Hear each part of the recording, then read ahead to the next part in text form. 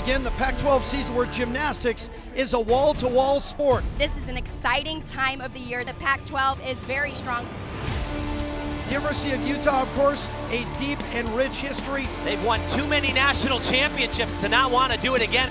You can put UCLA's roster up on the wall, throw a dart, and hit an All-American. She is a freshman, but you're going to see some of the most difficult skills in college gymnastics. If you're not a fan of Tony Ann Williams yet, you should be. Gymnastics 101, baby. Not just a stick, but like, wow.